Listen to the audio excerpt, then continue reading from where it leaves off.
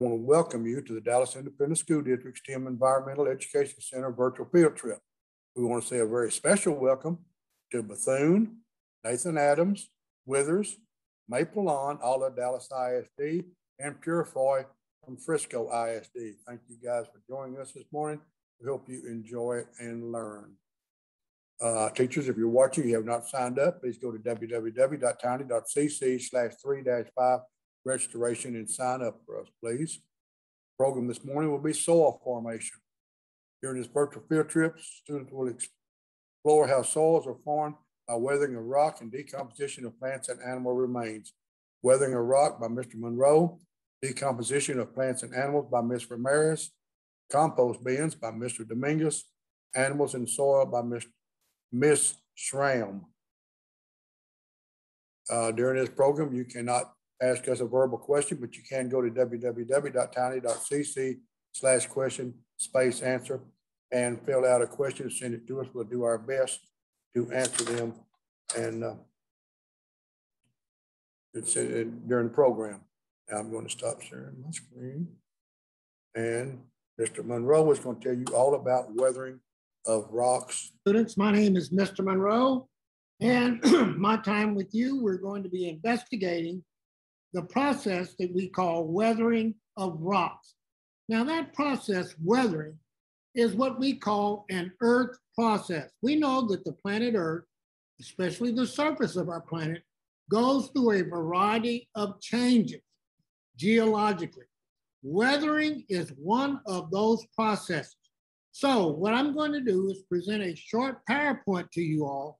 At the end of that PowerPoint, I'm going to do a couple of lab activities, and hopefully by the end, you will know what physical weathering is, and you will know what chemical weathering is.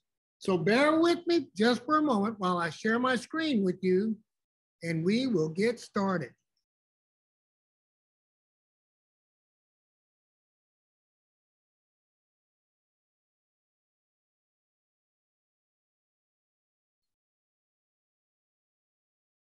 It'll take a while to load, but we'll get there.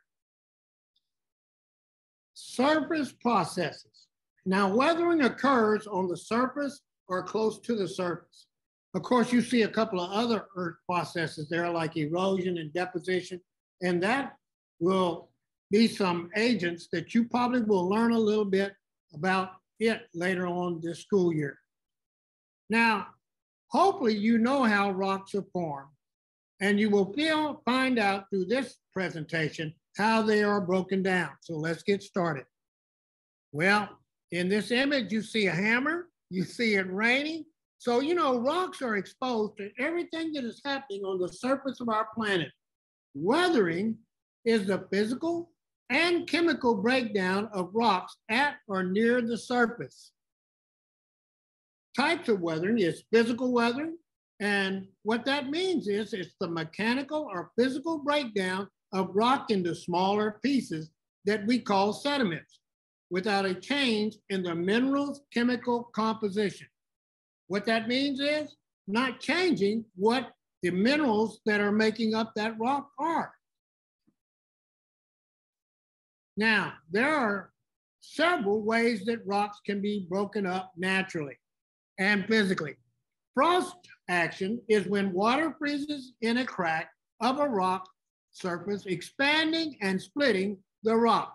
Now, you know, evidently, I've experienced this myself. I don't know whether you have, but putting a soda in the freezer and wanting it to get cold real quick, and sometimes forgetting that you put it in there, well, the liquid that's inside that soda can, as it freezes, what does it do? It expands, and if you don't get it out of there in time, what's going to happen to that can of soda? It's going to split or it's going to explode. So freeze action causes an expansion that will cause the rocks to break apart, as in the images that you see here. Now, alternate freezing and thawing forms potholes and frost heave. Students, last year when we got that tremendous freeze, you know, it was cold for so long, our roads had already started turning bad with potholes. But it even got worse because of that freezing point that we had been holding at for a long period of time, and then it warmed up and it created what? More potholes, making the roads that we travel even rougher. You know, plants and animals, oh man, they can cause rocks to break apart. Plant roots force their way into cracks. Animals uncover rock and expose it to the elements that are happening on the surface here. You know, you will always see, I don't know whether you always will see, but I've always noticed how plants will grow right through a crack, causing that crack to expand. And you know what? Those plants need sunlight, right? Well, they are not going to be denied that valuable sunlight that they use in the process of photosynthesis to make their own food. So they're going to grow right through that crack. And as they grow bigger, the crack that they're growing through is also going to get bigger. Exfoliation dome. Layers of rock peel off the main body of the rock, as in this image from Casper, Wyoming. And here. You know, temperature changes, alternating hot and cold temperatures, weaken the rock as it expands and contracts. And we see a lot of that happening in certain parts of Texas. Abrasion. Pieces of rock collide with each other due to transportation by wind, ice, water, and gravity. So abrasion is another way that rocks are physically broken down. Water and wind are the primary agents for that to be happening. And then we have what we call chemical weathering, the process by which chemicals break down rock through a change in the mineral's composition happens fastest in a hot, moist climate. And we see that happening in big parts of our home state, the state of Texas. Take, for example, if you lay a nail out in the elements, we know that nails have an iron mineral that makes up most of that content of that iron piece. And if it's exposed to a little bit of moisture, a little bit of oxygen, you will see that nail turn rusty color. That is a perfect example of oxidation, chemical weathering. It occurs when oxygen from the air combines with iron-rich minerals of the rock and creates what we call rust. Carbonation occurs when water combines with carbon dioxide in the air to form carbonic acid. Carbonic acid easily dissolves rocks like limestone and marble. Here we have a cavern, and this cavern was created by carbonation. The caverns that are located down around San Antonio, guess how they were created? They were not they were not man-made, but they were created through carbonation. Now I'm going to stop sharing my screen now, and we're going to get into those little lab activities that I've got prepared for you guys. So bear with me.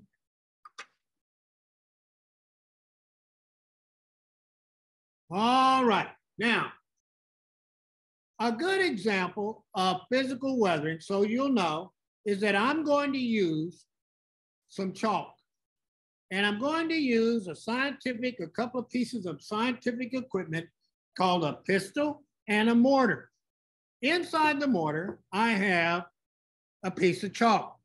Now that piece of chalk actually is representing dolomite limestone, which is very common in this part of Texas.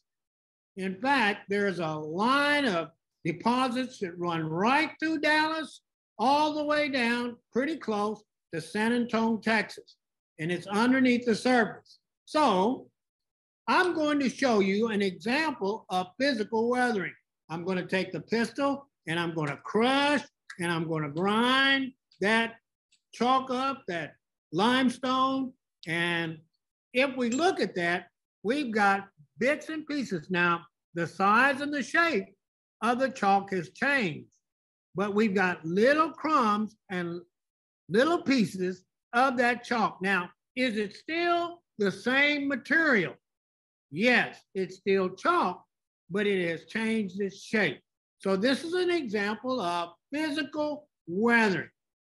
On the other hand, I have a piece of that dolomite limestone, and I'm going to put it in this little box here.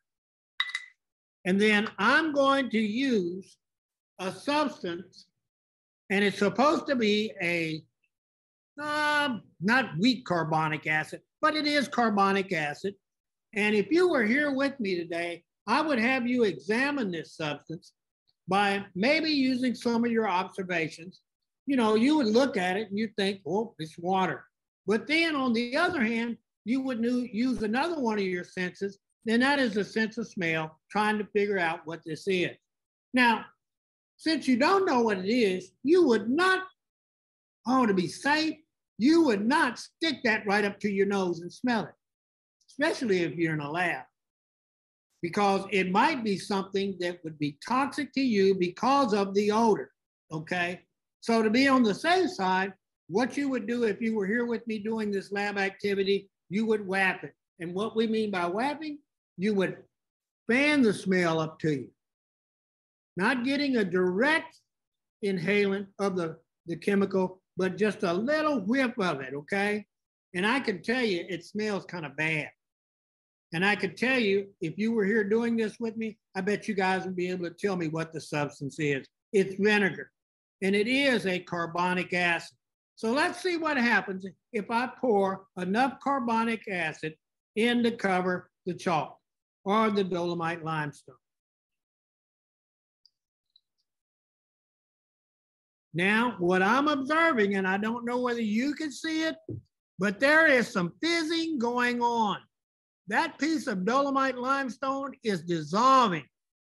Now, it's fizzing. It's making bubbles. So what does that tell us that's going on there? There's a change going on. And we're creating a new substance in there. So this is an example of a chemical weathering process. Now, the bubbles are indicating that a gas is being given off. Do you know what that gas is? Since we're using carbonic acid and we're using limestone, the gas that is being given off is carbon dioxide. Wow. So this is an example of chemical weathering. And believe it or not, you guys saw the cavern that was there in the last image that I showed you. Even this gigantic rock that I have here, it has all these weird looking holes in it. Guess how those holes got there? This huge rock laid out in the elements, raining. And the rain that was falling, guess what? Do we have carbon dioxide in the air? Yes. When carbon dioxide mixes with water, guess what happens? That water becomes a very weak carbonic acid, and that carbonic acid over years fell on this rock. And there were deposits of dolomite limestone in these areas where you see the holes. So what happened is that the limestone was dissolved and it left these holes. And that's how the caverns that are located down by San Antonio, that's how those caverns were developed. That's how they were made. Well, hopefully I've given you a good understanding about what physical weathering is and what chemical weathering is. And right now I'm out of time. So what I'm gonna have to do is turn it back over to Dr. Gorman. So if any of you have any questions, I bet he can answer those for you. You guys have a good day and enjoy the rest of your virtual field trip with us. Thank you, Mr. Monroe. We did have a question, a request to describe weathering of rocks. Weathering describes the breaking down or dissolving of rocks and minerals on the surface of the earth. Water, ice, acids, salts, plants, animals, and changes in temperature are all agents of weathering. Once a rock has been broken down, a process called erosion transports the bits of rock and mineral away. And now Ms. Ramirez is going to tell you about decomposition of plants and animals. Hello, my name is Ms. Ramirez, and in this segment, we're going to be learning about the role of decomposition in the formation of soil. So with Mr. Monroe, you learned about weathering, which is the breakdown of rock. Now we're going to be learning about decomposition, which is the breakdown of dead plant and animal material. So we have rocks and dead plants and animals that make up our soil. So when you guys are outside playing in the dirt, it probably looks something like this. But before it turned into this, it actually looked like this. And so we're going to investigate that process of decomposition, the breakdown of all that dead leaf and branches and animals. We're going to be studying that today. We're also going to be looking at some examples of decomposers. And that word sounds awfully familiar, just like decomposition. So decomposers are simply those animals that break down dead plant and animal material. You guys probably already know some. For example, we have fungi like mushrooms, invertebrates like some insects, and we also have bacteria, that tiny stuff that we can't see. Those are all organisms that break down the dead plants and animals. So I actually have some decomposer friends to show you guys. I'm going to give you a clue to who my first one is, and then I'll let you guys guess. This animal friend has 6 legs.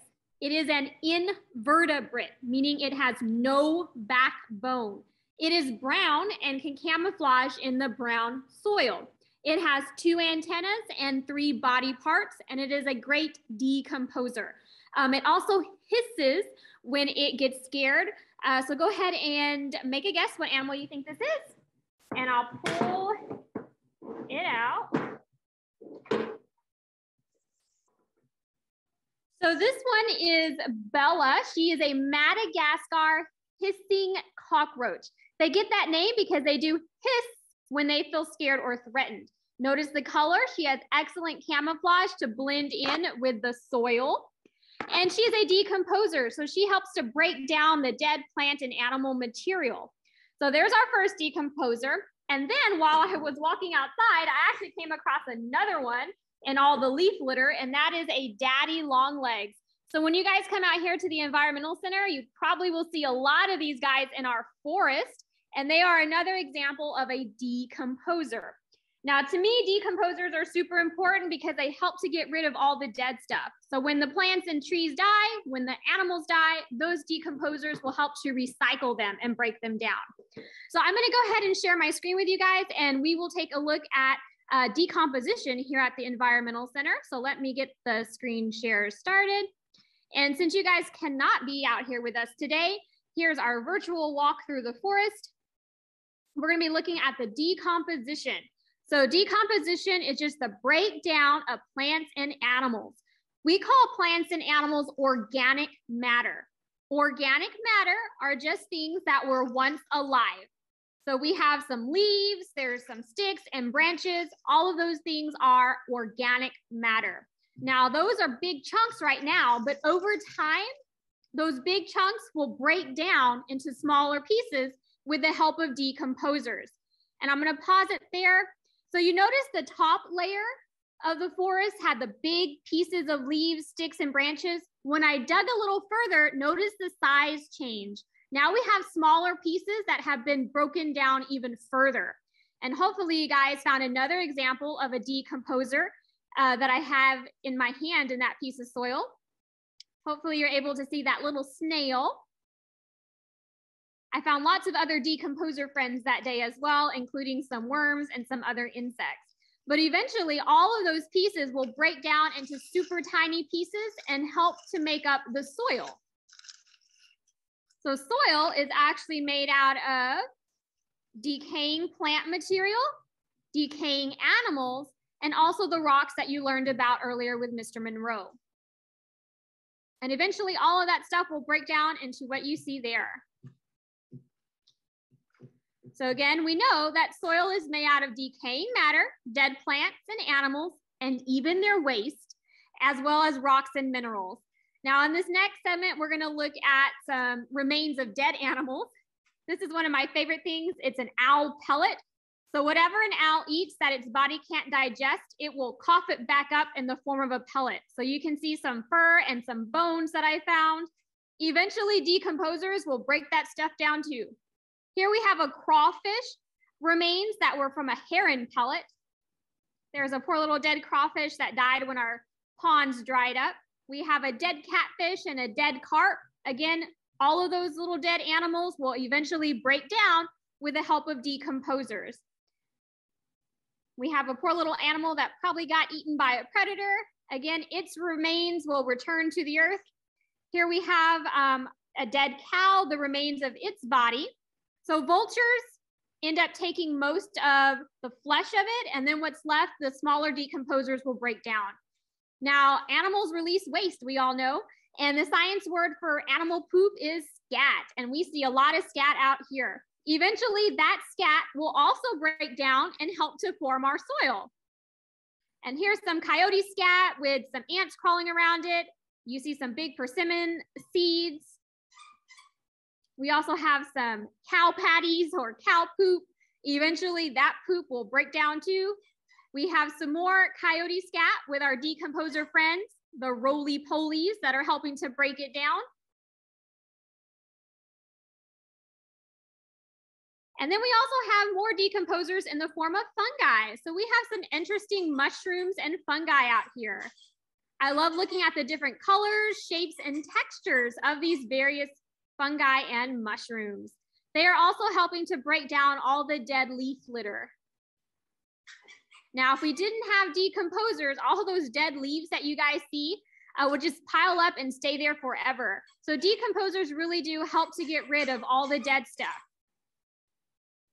Here's an interesting fungi. This is turkey tail fungus. It gets the name because it looks like a turkey's tail. And we have a ton of that out here. We have a decaying log. Again, decomposers are helping to break that log down. Hopefully you saw that snail earlier. And again, without the help of our decomposer friends, all of this dead stuff would stay here forever. So we really do need them. Now here's our important takeaway for today. Remember, when you're touching soil, that we're always washing our hands after touching soil. Remember what soil is made out of. It's made out of dead plant and animals. It's also made out of rocks and minerals and also animal waste. So we always need to wash our hands after touching it. So I'm gonna stop my screen share, and I have one last thing for you guys. And it is a challenge or a little investigation that you guys can do at home. So what I did, Halloween just passed, and I had a pumpkin at my house, and I let my pumpkin stay there, and I'm gonna watch it decompose or break down. So over time, I'm just gonna document how it slowly breaks down. So at home, if you have an apple or a banana or a pumpkin, leave it outside and watch it over the next couple of months and see how it changes. So I'm gonna give it back to Dr. Gorman to answer any questions, and that's all I have. Thank you, Ms. Ramirez. And we had a student that wanted a brief definition of what happens to decomposing plants or animals. When a plant, animal, or insect dies, the plant, animal, or insect is broken into tiny pieces, and these pieces become part of the soil. This is called decomposition. Bacteria, fungi, and some worms are what break down dead plants, animals, and insects. The bacteria, fungi, and worms are called decomposers. And now, Mr. Dominguez is going to tell us all about compost bins. Hey guys, it's Mr. Dominguez here at the garden section of our wonderful EEC. And this is where we grow a variety of different crops: tomatoes, cucumbers, collard greens, okra, all kinds of wonderful stuff that we use not only to feed ourselves, but our animals. And today I'm going to be talking to you about a component that is very important to soil health, especially if you are thinking of starting your own garden at home. It is compost, and compost is a wonderful way to not only reduce food waste, but increase the nutrients needed for your plants to thrive. And I'm going to be talking to you about two types of compost: your more traditional compost and vermicompost. And I will help you set up your own vermicompost bin, which I think is a really fun project to do at home or maybe even the classroom.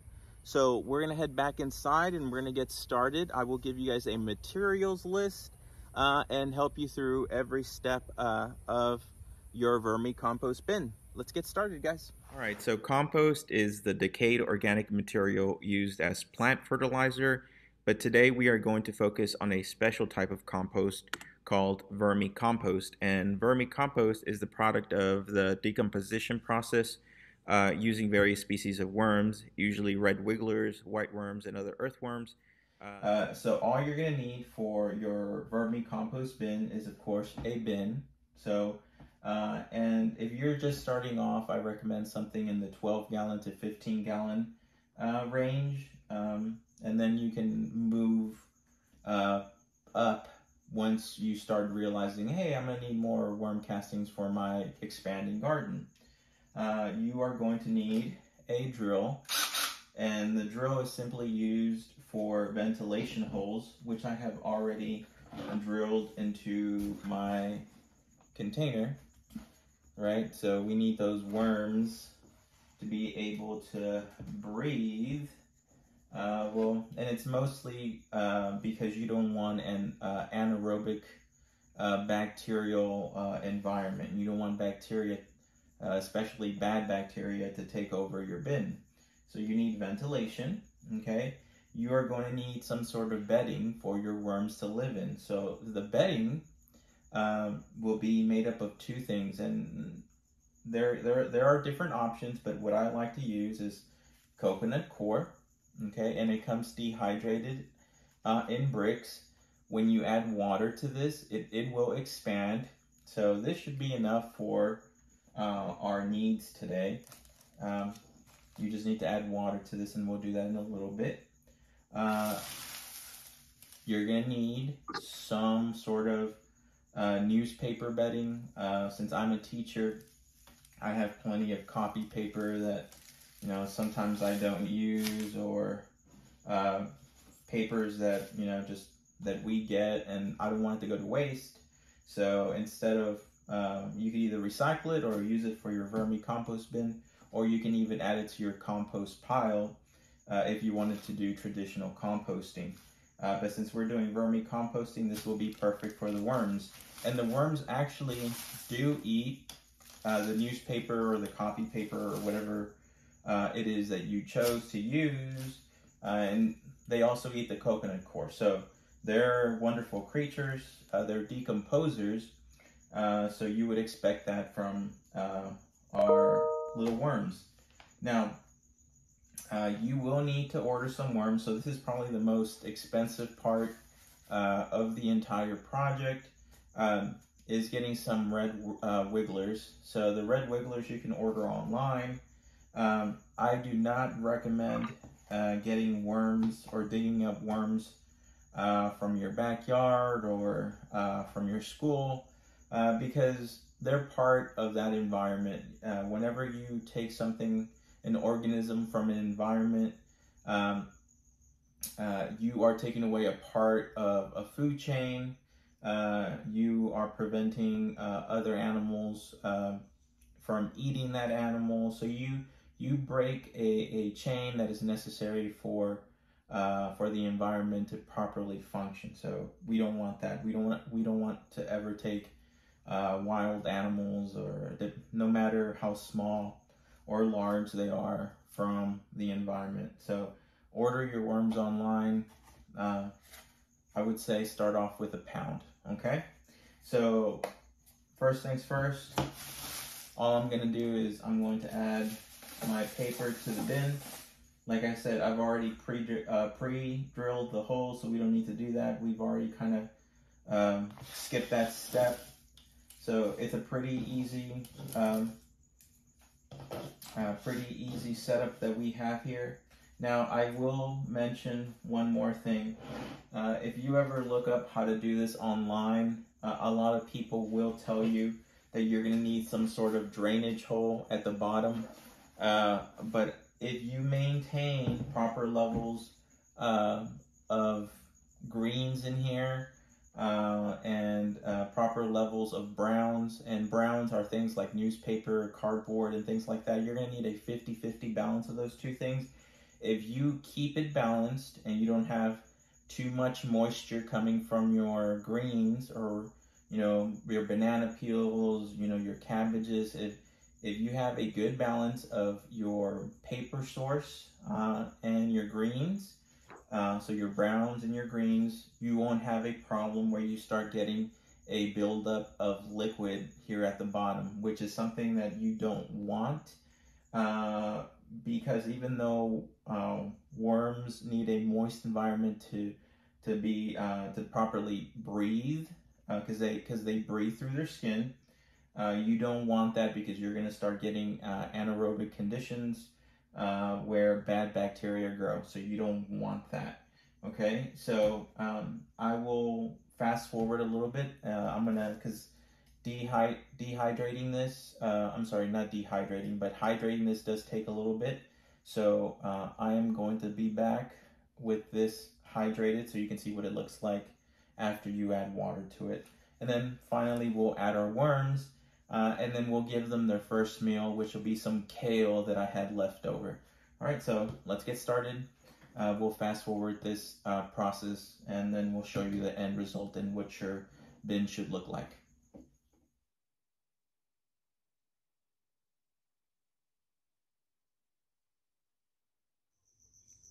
All right, guys, we're all done. I know it looks a bit messy, but your worms are going to enjoy their hydrated bedding with the scraps of paper. In a little bit, I'll go get some greens for them to munch on. Those are the leftover greens that would have just gone in the trash otherwise. So the whole point of vermicomposting, like I said, is to use these little creatures, our worms, to decompose the food waste that we would have normally just thrown in the trash. So this is a great way to help out the environment and to supplement your gardens. In about a month or two, you should be able to see the soil darken. That will be the worm castings ready to go.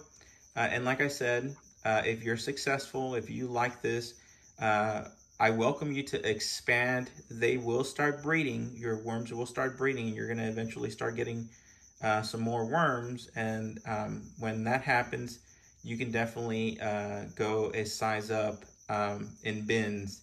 So guys, I hope that you guys learned a little something about vermicomposting, and I hope you guys use this to recycle your food waste and to grow your own food with those worm castings. I'll see you guys next time for the next virtual field trip. Thank you, Mr. Dominguez. Question: what is a compost bin?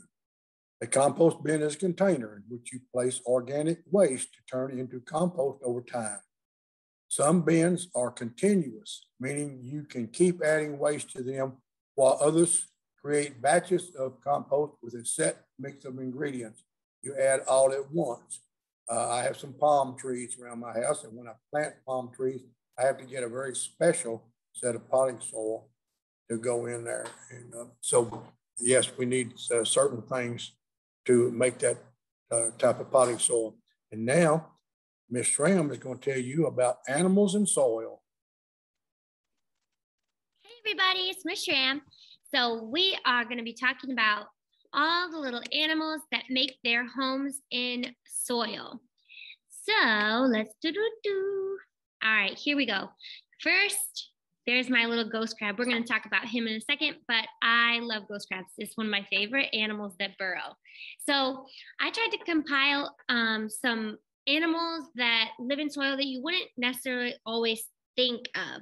So I know you learned a lot about worms and like other insects that live in the soil. So we're going to look at kind of some larger animals, still small animals, but not just insects that use the soil.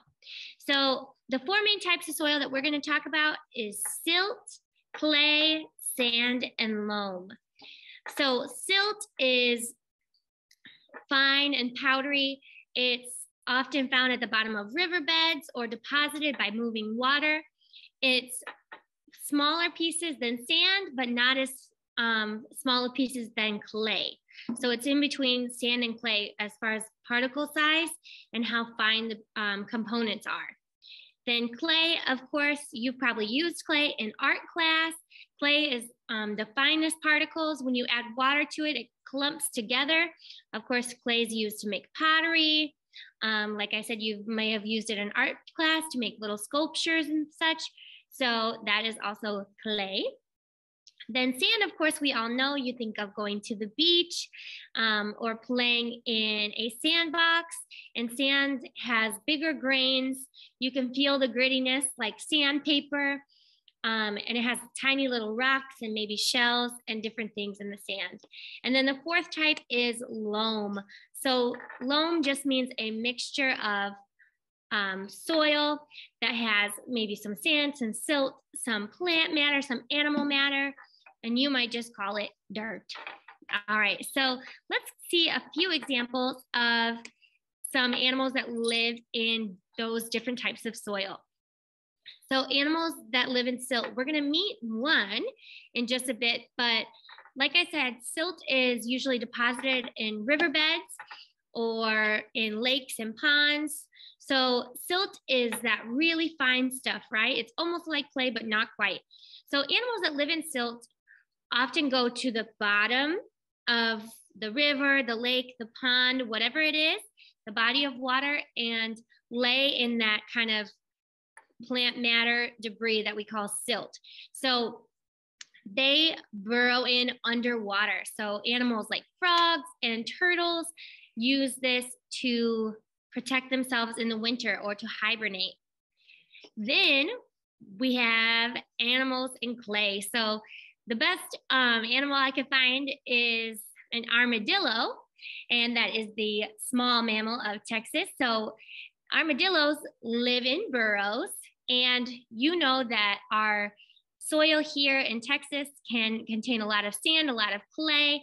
It can be really hard, but luckily armadillos are expert diggers and they burrow. And so they kind of make their little homes underground. Then, like I said, we've got my favorite little ghost crab.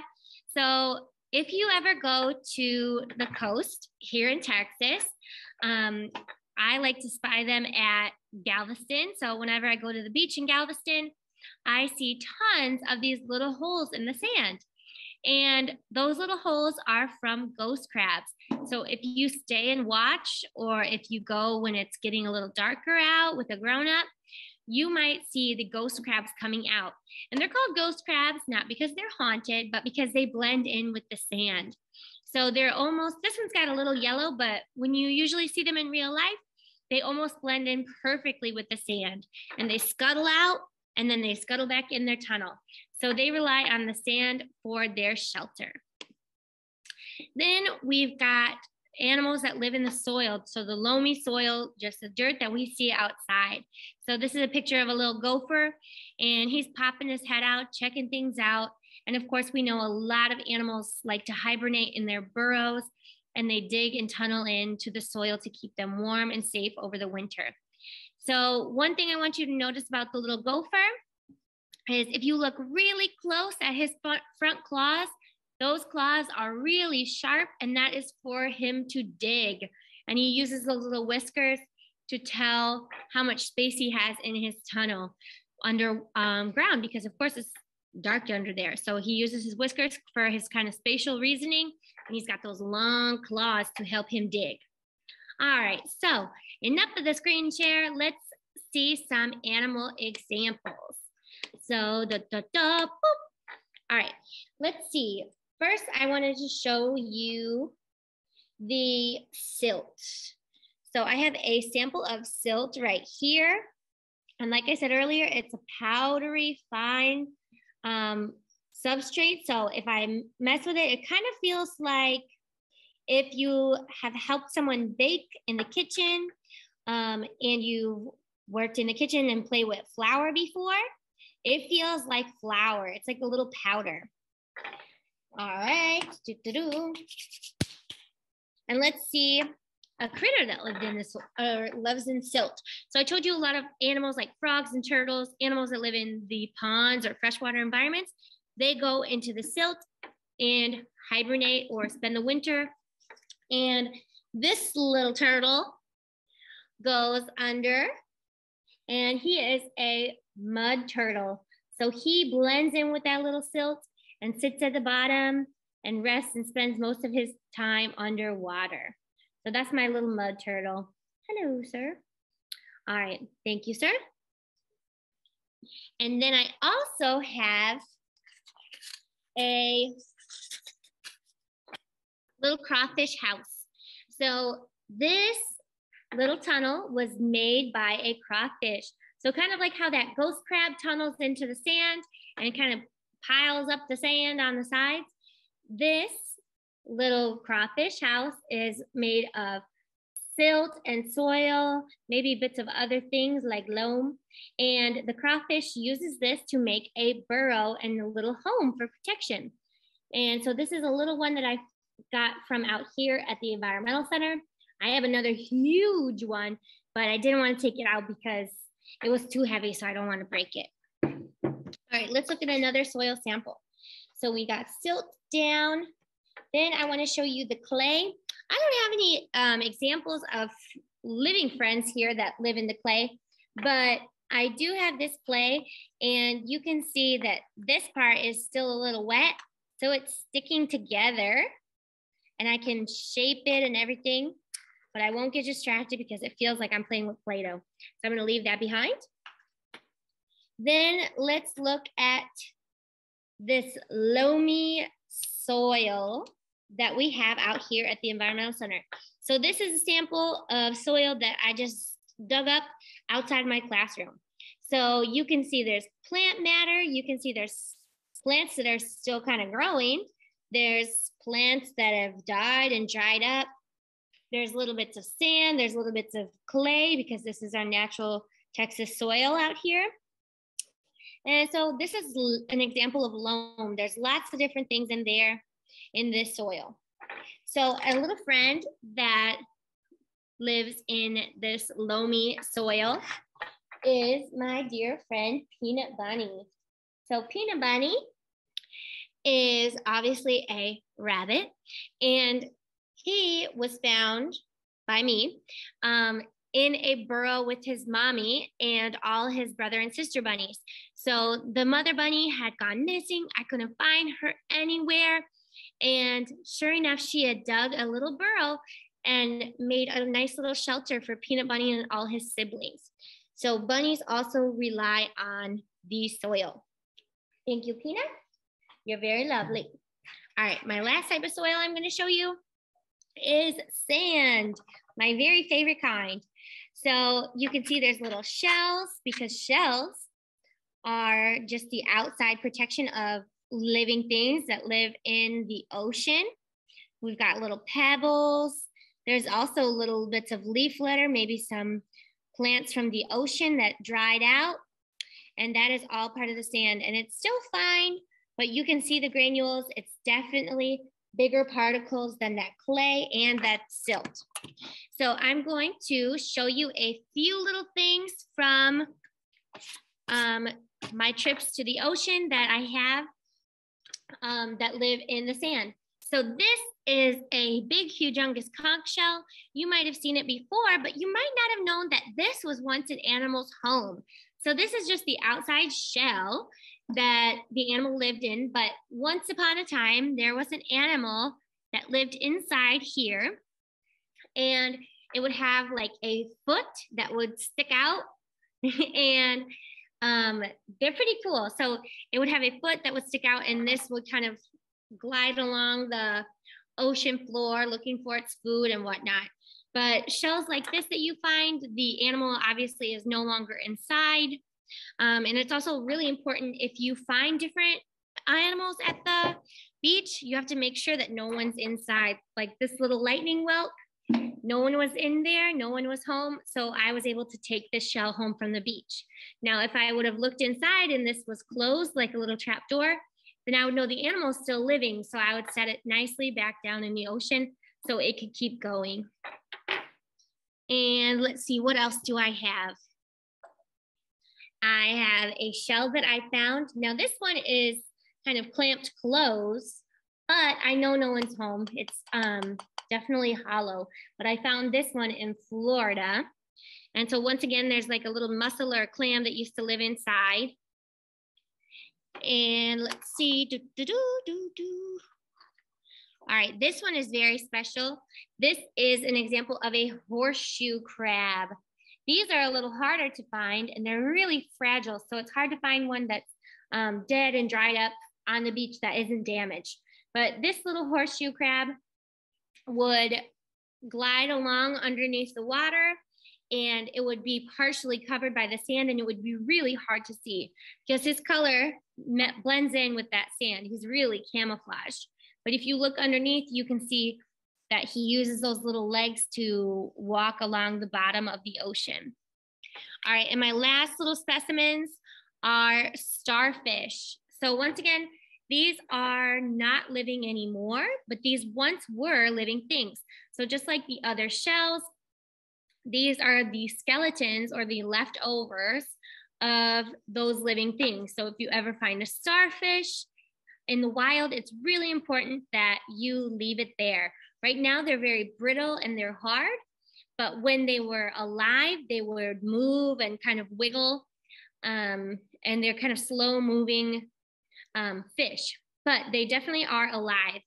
So I'll flip them over so you can see where their mouths are. This one's a little easier to see. That hole in the middle would be his mouth. And once upon a time when he was alive, he would have little tiny tentacles that would help him move along the bottom of the ocean looking for his food. And once again, this is an animal that could blend in with the sand. So that is all I have. Oh, one more. All right, sand dollars. Sand dollars are super cool. I found a ton of these in Florida. And these are the same thing. They are the shell or the skeleton of a once living animal. And you can see underneath is the mouth. So whenever you find sand dollars at the beach, please leave them there. They are protected and you could even have a big fine to pay if you take them. So these ones were taken when they were either already dead or purchased from a store, but not caught in the wild.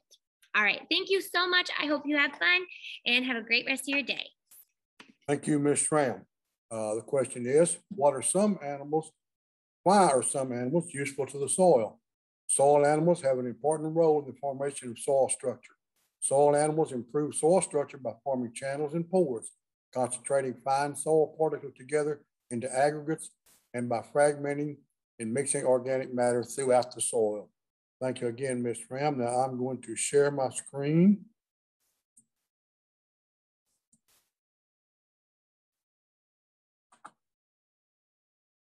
During this virtual field trip, students explored how soils were formed by weathering of rock and decomposition of plant and animal remains.